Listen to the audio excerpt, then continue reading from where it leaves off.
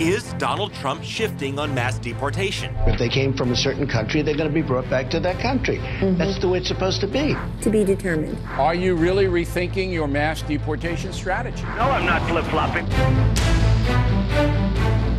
We'll go one-on-one with Trump's national spokesperson, Healy Baumgardner.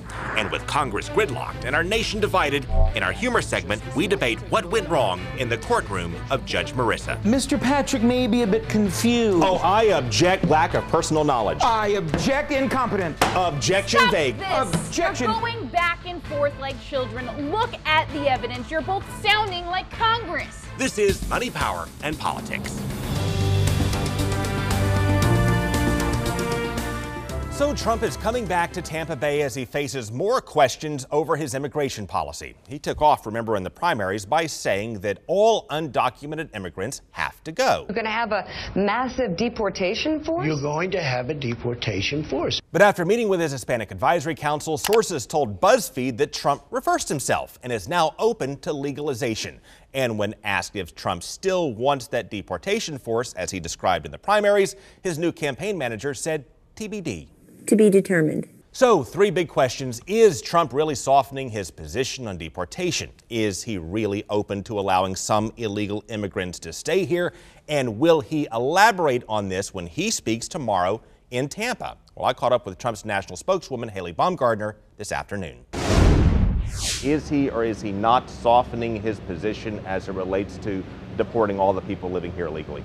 His position has not changed. Again, the immigration issue has been a forefront of his candidacy from the beginning, and he wants stricter policies that are enforced in terms of our illegal immigration problem. It is inequitable for current American citizens, hardworking American citizens, to have to support and prop up people who are in our country, taking our jobs and getting our benefits that shouldn't be. So there's been no change to his stance on that policy. So to be clear, he still favors and would move toward deporting all people living here illegally if elected president.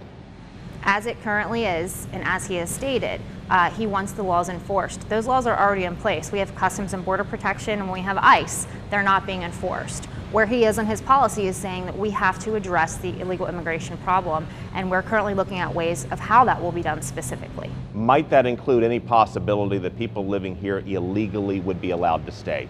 I'm not going to speculate on that. What I am going to reinforce again and echo is his message, his stance. It is a major problem, not only from an economic standpoint, but from an illegal immigration standpoint. And so we'll be looking at that specifically and addressing specific ways as to how we could mitigate that problem. And will he be addressing specifics in Tampa when he speaks here on Wednesday? I've not seen an advanced copy of his remarks, so we'll all be excited tomorrow when he gets here. To recap, Trump's plan to mass deport all people living here illegally appears to be up in the air, to be determined or a matter of speculation. But Trump and his surrogates say he is not flip-flopping. Are you really rethinking your mass deportation strategy?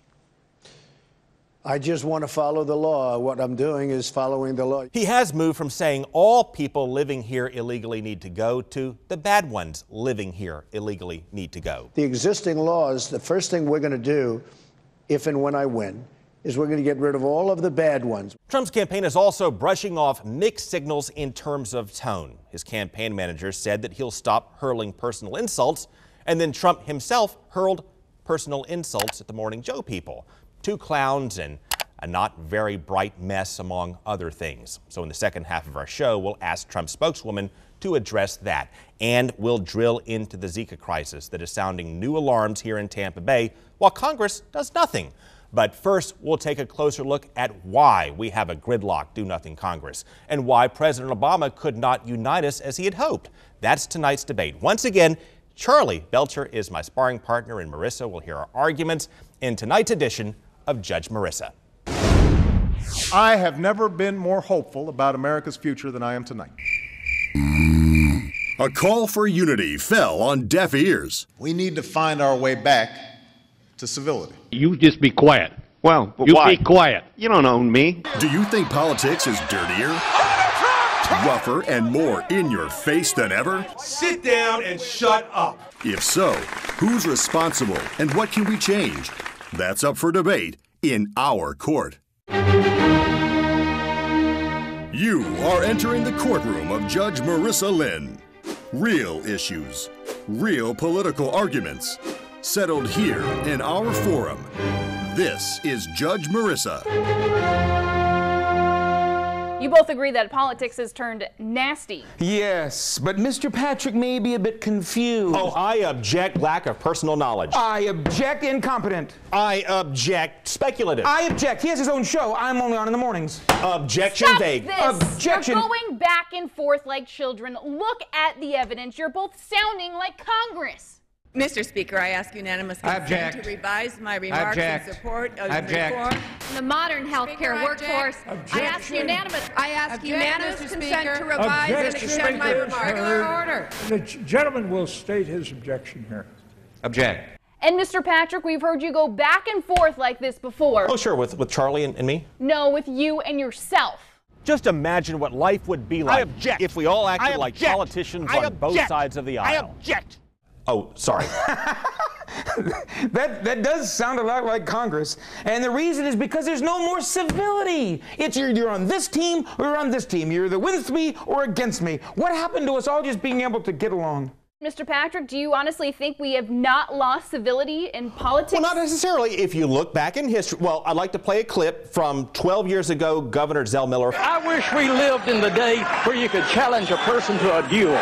Yeah, and if you go back more than 200 years, our founding fathers settled arguments by shooting rivals in the stomach. Yes, we've had some ugliness lately. We've had, well, trouble this year, certainly on the campaign trail. But I'd like to go back to video from the convention floors back in the 50s and 60s. Take a look at this. I'm sorry to be out of breath, but somebody belted me in the stomach. There's a priest in here, dozens of reporters, and the man who got involved in it all is very calmly smoking a cigarette.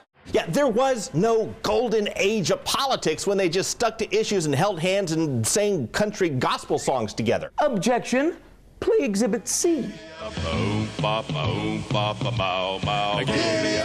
singing senators do count. Yes, but they were exception, and one of those singing senators was Larry Craig, and before he got busted in the airport men's room, he had some pretty nasty things to say about Bill Clinton. Play the exhibit. The American people already know that Bill Clinton is a bad boy, a naughty boy, probably even a nasty, bad, naughty boy. And, Your Honor, that is just the start. I'd like to submit that John Quincy Adams' colleagues called him a pimp. They called Abraham Lincoln an ape. And in the old days in the Senate, you could literally get spanked. There is precedent for a senator being beaten with a cane here in the Senate. So don't romanticize the politics of yesteryear because the past was not always that civil. But clearly, in modern politics, the tone used to be softer. I'd like to introduce the old Eisenhower ad. You like Ike, I like Ike, everybody likes Ike. Compare that to how people interact with our president today. You do realize that 90% of the domestic terrorist attacks are done by left-wing environmental radicals and not people like me. What's the difference? It was worse back then. What's the difference? You want to know the truth? What is the truth? Okay, you want the truth? Just give us the truth right here, right now. You can't handle the truth. I've always wanted to do that in the courtrroom, Your Honor. Thank you. Don't really care who wins the argument. Always wanted to do that. He said he didn't care who wins the argument. Yeah. I'll take that. You still win. Jack Nicholson, one of my favorites. Turns out she can handle the truth.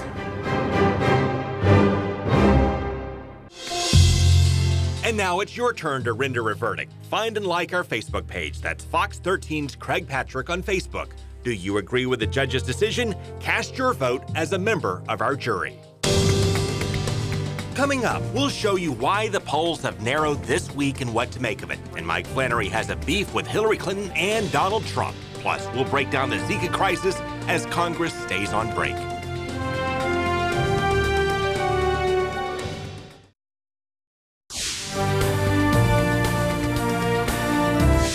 Well, if you follow the average of national polls, you may have noticed that it's narrowed a bit this week. Check out the line graph from the Real Clear Politics average of national polls.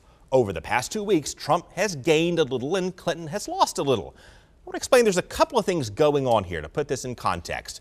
First, Hillary Clinton got a double bounce. First, from a strong lineup at the Democratic convention in July, and then from a string of mistakes by Donald Trump.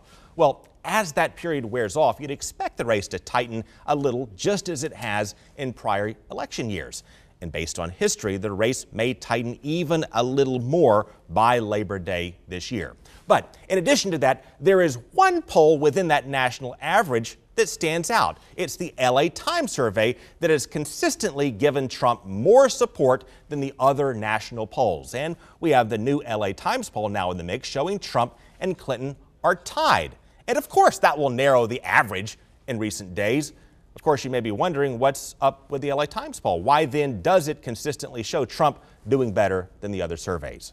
Well, the short answer is that the other polls filter out the undecided voters, and the LA Times presses those undecided voters to rank their likelihood of supporting Trump or Clinton, and then counts them in one camp or the other. So, translation, it uses a different formula, and it also suggests that undecided voters may be a little more inclined to vote for Donald Trump when push comes to shove. Of course, Clinton and Trump both have a good deal of baggage. They've ranked as the least popular nominees in modern history. And tonight, Mike Flannery is here to call out both of them in tonight's Flannery Fired Up. Good for Donald Trump, getting rid of his disgraceful campaign chairman. The shocking revelations of Paul Manafort's ties to various stooges for Vladimir Putin raised serious questions, none of them good for Trump's embattled campaign. At the end of the week, Trump announced he had accepted Manafort's resignation. Now, Mr. Trump, how about those income tax returns we urged you last week to release? Come on. And while we're following up, sorry, Bill Clinton, promising to stop collecting foreign and corporate donations to your foundation only if and when your wife Hillary Clinton becomes president is not good enough. We need to see a complete and thorough accounting of all the foundation's donors. A few emails recently made public hint at the conflicts of interest that existed when Mrs. Clinton was Secretary of State. And aides seemed to seek special favors for a Lebanese billionaire, a guy who'd given millions of dollars to the Clinton Foundation, a guy who also, by the way, has unsavory connections to some very bad and very bloody people. It is time for the Clintons to come clean, stop collecting that kind of money right now, open the books. I'm political editor Mike Flannery. When Trump comes to Tampa tomorrow, he may face more questions over the Zika crisis, especially since it may no longer be confined to just South Florida, especially since we have an apparent non-travel related case in Pinellas County. And a few days ago, Trump appeared to have brushed off the controversy, saying that our governor probably has it all under control.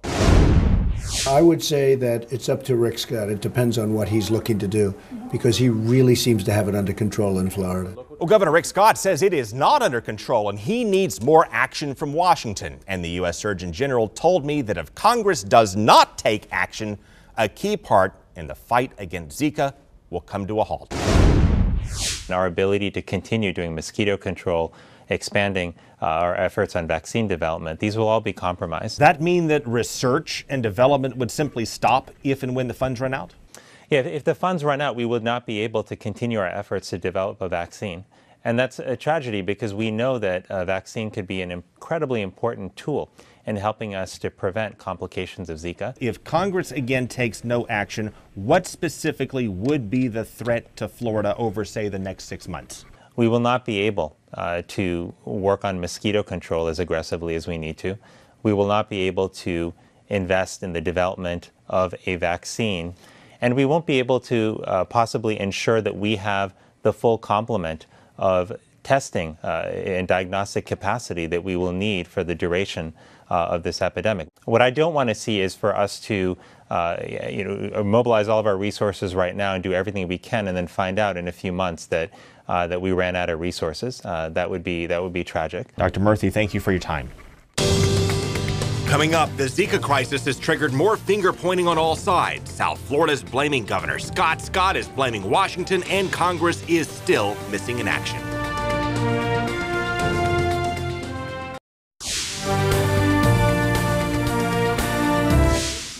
Well, Governor Scott is taking heat for his response to the Zika crisis. Just last week, we gave him high marks for taking action while Congress is out on break. But Miami Beach's mayor has big problems with the state's response, and Kelly Wright breaks it down. Governor and the health department were not talking to us. A feud is breaking out between the Florida governor and Miami Beach's mayor over the Zika outbreak. Miami Beach Mayor Philip Levine is accusing Governor Rick Scott of not taking enough action, but the governor is pushing back. Mayor Levine has not been to any of those events until today. I reached out to Mayor Levine, and he unfortunately didn't return my phone call. Miami Beach has been singled out as one of the centers of the Zika outbreak, along with the Wynwood neighborhood in Miami, where dozens of cases have been reported. Mayor Levine is upset with the governor for not keeping residents informed about the latest cases. Information is important. We don't want to ever play around with people's lives. This is very serious stuff. We take it very serious. The governor says he's been active in his outreach campaign as well as mobilizing crews to spray for mosquitoes. I have made sure that I've gone to Congress and asked for money. We, on a daily basis, we put out information for our Department of Health. I've traveled to Miami a number of times to hold roundtables here. So everybody's had the opportunity to participate. Meantime, Florida Democrats are saying Congress needs to pass funding now to fight the Zika outbreak, saying it's already impacting tourism in the state. We kept saying it, and Republicans stuck their heads in the sand, and here we are. Again, funding for Zika research could run out this summer, and Congress has been unable to strike a deal because it's been caught up in politics. Coming up, we'll preview Donald Trump's rally in Tampa, take a closer look at his ground game in Florida, and ask why he hurled personal insults after his campaign manager said he would stop.